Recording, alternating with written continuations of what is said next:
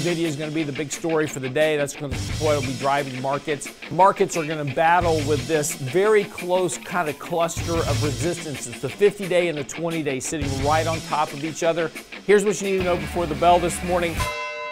We talked about on Tuesday, markets are due for a rally. We're very oversold here, and we were kind of expecting this rally to occur. So this morning, the markets are going to battle with this very close kind of cluster of resistance. It's the 50-day and the 20-day sitting right on top of each other. If markets can pierce through that, so we got to get above 4440 on the S&P 500. If we can get above 4440 on the S&P 500, that's going to clear the way for a retest of the recent highs that we had back in July. Doesn't necessarily mean that the correction that we're in right now, or this kind of period of seasonal weakness, is over. But again, this rally that we're having, that we've been talking about here, is now coming into play. The MACD is getting ready to cross back into a buy signal. Depending on the strength of the rally today, that could get us very close to triggering that buy signal on the S&P. And again, we're not overbought yet. So again, as we kind of take a look where the market is, the market kind of loaded up for this rally. We got oversold on a relative strength basis. The MACD kind of completed a normal retracement of its normal oscillation during a bull market. So again, starting to see that turn back into a buy signal. That suggests that we should get a move here higher in prices, at least in the short term. Again, we still have some seasonal weakness ahead of us. So again, could just be a bit of chop here, have a nice rally for a day or two, get above the 50-day moving average. The NASDAQ will actually get above the 50-day moving average today.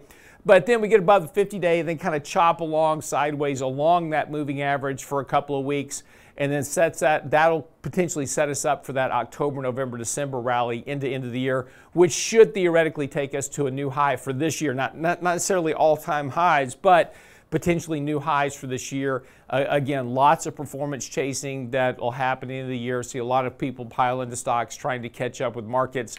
And again, there's been a big bifurcation continues between, you take a look at what's going on with the S&P 500.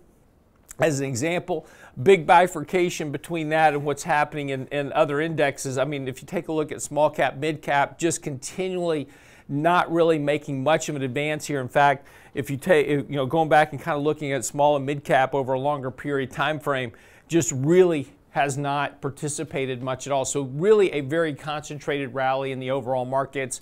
So again, kind of keep your concentration in large caps for now because, well, that's what's working. That's where money's going. So we just have to stay concentrated there for right now. Again, technology stocks overvalued relative to the rest of the markets. No surprise there. But again, it's passive flows still pushing a lot of this into the markets. Again, NVIDIA is going to be the big story for the day. That's what will be driving markets. And again, that's what the focus will be on the entire day. Will just simply be that. For right now, maintain your allocations, maintain your risk controls. We're still in 2 months of kind of this seasonal weakness. And again, we'll get a little bit better look once we start to get into a buy signal mode and potentially start to push back up towards this year's highs in the S&P 500. That's what you need to know before the bell this morning.